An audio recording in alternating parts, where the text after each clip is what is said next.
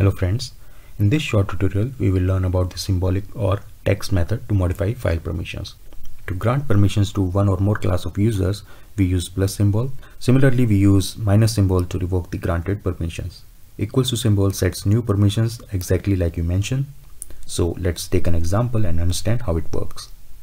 If I want to grant execute permission to all users, then I will execute the following command. Let's check the file permissions to see the results.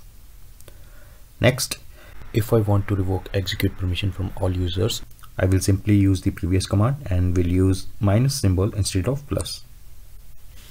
Let's check the file permission again. Finally, if I want to set permissions for each user class with a blank slate, then I will type following command and execute. Let's check the file permissions again, and here's the result.